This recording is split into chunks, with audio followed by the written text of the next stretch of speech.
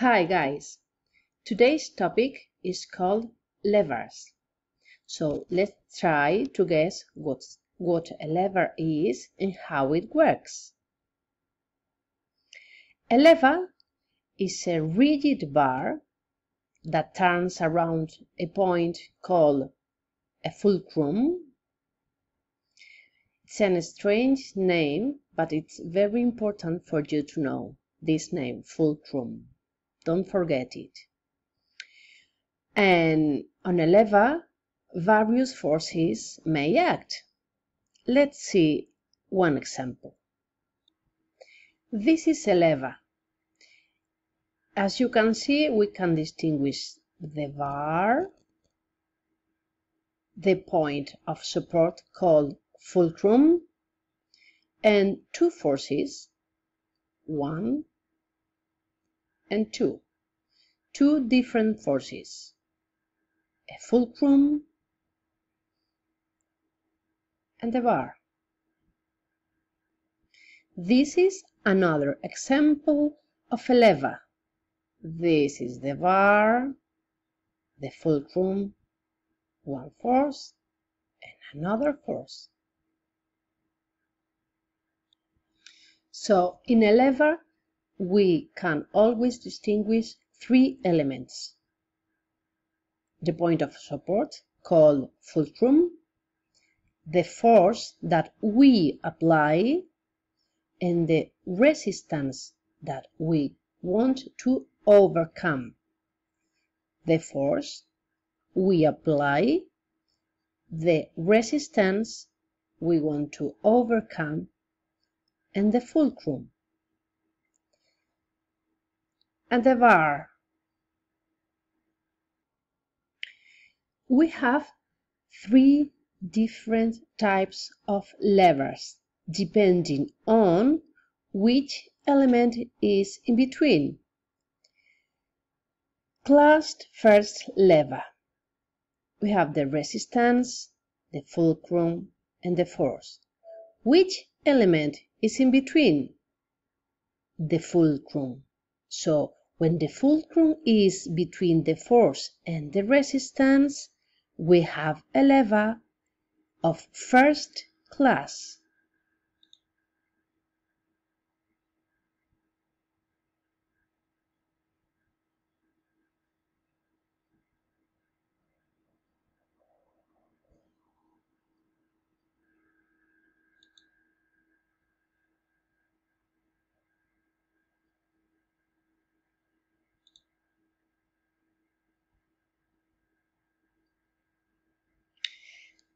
Class second lever.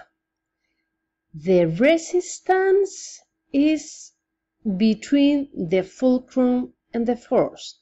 We have the bar, the fulcrum, the resistance, and the force. And the element what is in the middle is the resistance. So this is a second class lever.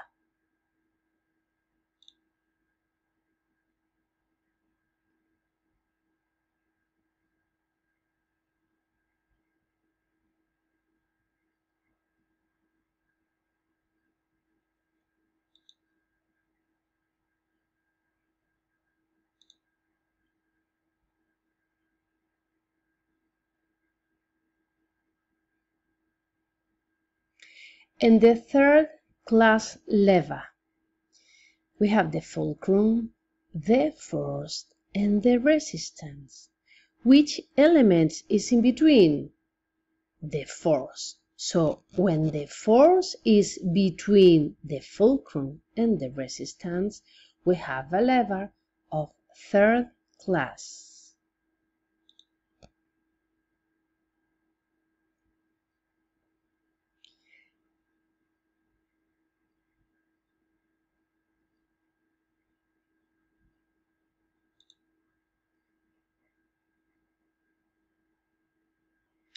These are examples of the three types of levers.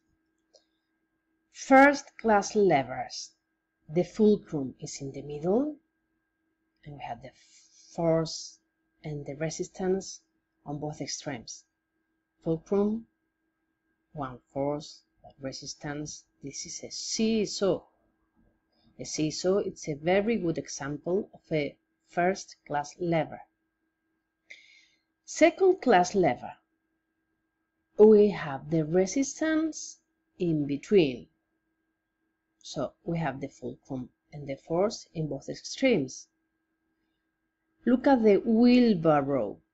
We can consider this like a bar. This is the bar of the lever. This is the fulcrum. This is the resistance we want to overcome. And this is the force that we apply. So, as the resistance is in between, this is a second-class lever. And third-class lever. In this class, the force is the element that is in between. A fishing rod is a very good example of this. Fishing rod. So this is the bar. This is the fulcrum. This is the force that we apply. And on one extreme we have the resistance we want to overcome. And now let's study the law of the lever. This is the formula. In this formula appears the force. The letter D is the distance from the force to the fulcrum. D. The resistance, and the letter E, R, means the distance from the resistance to the fulcrum. So, the law of the lever states, if we multiply the force applied by the distance from the force to the fulcrum, that multiplication is exactly the same as if we multiply the resistance by the distance from the resistance to the fulcrum. It happens in every lever, independently from the type of lever. So if we have a second-class lever, it happens the same. If we multiply the force by the distance from the force to the fulcrum, that multiplication is exactly the same as if we multiply the resistance by the distance from the resistance to the fulcrum. Third-class lever, the same. If we multiply the force by the distance from the force to the fulcrum, that multiplication is exactly the same as if we multiply the resistance by the distance from the resistance and the fulcrum. Vamos a ver un ejemplo de aplicación muy sencillo.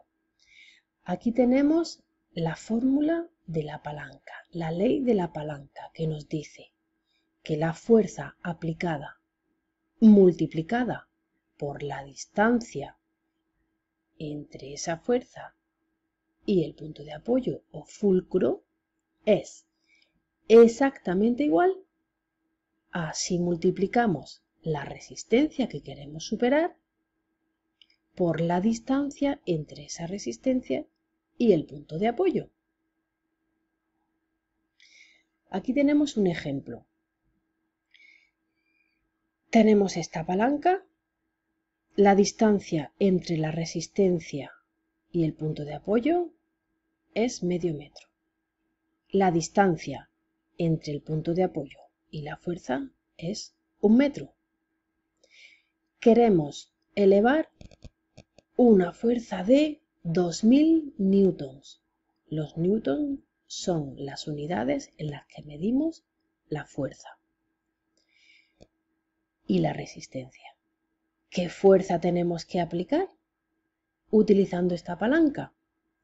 Vamos a aplicar la ley de la palanca. ¿Qué fuerza es la que tenemos que aplicar? No la sabemos. Multiplicamos por la distancia de esa fuerza al punto de apoyo. 1 metro. Pues esto es exactamente igual a la resistencia que queremos superar, que son 2000 newton, por la distancia de esa resistencia al punto de apoyo, que es medio metro. Multiplicamos 2000 newton por 0,5 metros, son 1000 newton por metro, partido por 1 metro, son 1000 newton. Aplicando aquí 1000 newton, solo 1000 newton, vamos a poder elevar 2000 newton. Estaríamos en el caso de esta hormiguita y este elefante. ¿Podemos con una fuerza pequeñita levantar un elefante que pesa mucho? Pues justo para eso sirven las palancas. Un concepto nuevo que debéis pensar es el de ventaja mecánica. Todas las palancas no presentan la misma ventaja mecánica. ¿Cuándo decimos que una palanca tiene ventaja mecánica? Pues siempre que tengamos que aplicar una fuerza más pequeña que la fuerza que quiero levantar. ¿La fuerza que ejerce la hormiga es más pequeña que el elefante? Sí, esta palanca tiene ventaja mecánica. El ejercicio que hemos hecho antes utilizaba 1000 newton para levantar 2000 newton. Esa palanca también tenía ventaja mecánica. En clase reflexionaremos sobre esto y veremos qué palancas tienen ventaja mecánica y cuáles no. Hasta el próximo día.